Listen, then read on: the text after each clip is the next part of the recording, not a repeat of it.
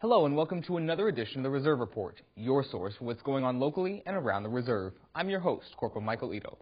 As of July 1st, Expeditionary Warfare School is changing the way it educates our Corps' officers. Marines will now attend 1 year of independent study and 1 year of seminar as opposed to 2 years of either. Marines enrolled in EWS before July 1st will have until next July to complete the program or be automatically enrolled in the new format. For more information, see MAR Admin 5813.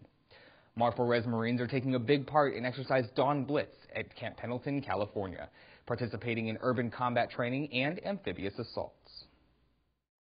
These Marines come from all walks of life. You know, they have a career that puts food on the table for their families Monday through Friday, and then they give up their weekends to come in here and participate and be part of the Marine Corps. So making sure that we're doing everything that we can to keep them focused and get them trained in the short time span that they have, because they have the same training requirements that an active duty component Marine has.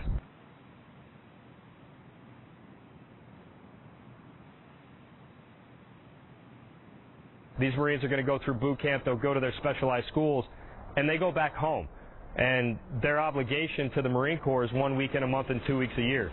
So for them to step away from the career that puts food on their tables for their families and give up their time to come and participate and make themselves better at their skill set in the Marine Corps, it just speaks leaps and bounds to the type of quality of Marine that we have here in the unit.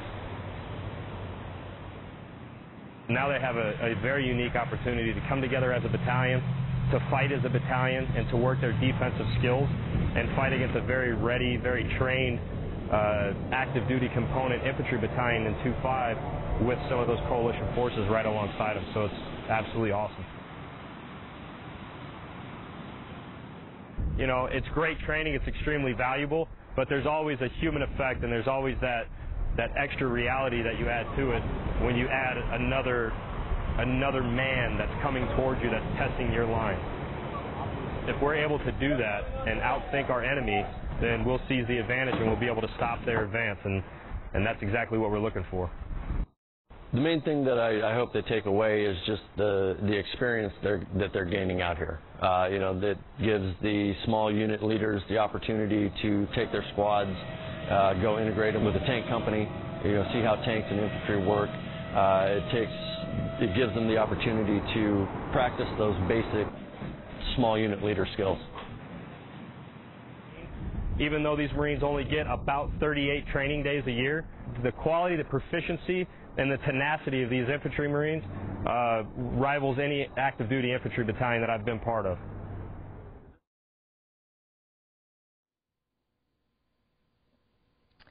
Camp Pendleton isn't the only place the Marines are honing their skills. Every major subordinate command is taking part in the Integrated Training Exercise, formerly known as Javelin Thrust, at Marine Corps Air Ground Combat Center, 29 Palms.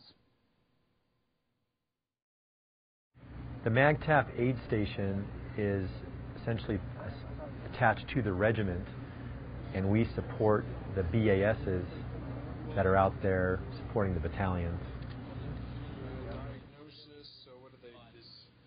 We are still level 1 treatment here at the battalion or the MAGTF aid station, but if the BASs have something that's a little bit more involved with the level 1, then they would send them to us, such as heat casualties that need more monitoring, somebody that needs observation, and we are able to treat them here further in the rear and also decide whether they need to go on to transport to the hospital for further treatment or they can be returned to duty. The BASs are more peripheral and they try to see the patient in a short duration of time, either return them or send them back to us for further care, or they could also send them to the emergency department. This aid station is a central medical for the regiment, supporting the BSs on the outside. We provide basically the central medical care for the regiment. We're supporting the exercise medically real time, so it's real patients. It's not a training exercise. We're taking care of real casualties, and at the same time we have to balance, and we do as much training as we can for all the Marines, all the corpsmen, so they can stay proficient when they go out for real missions.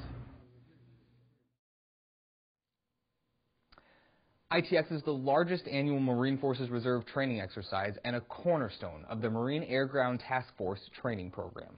More than 5,000 Marines took part in this year's exercise.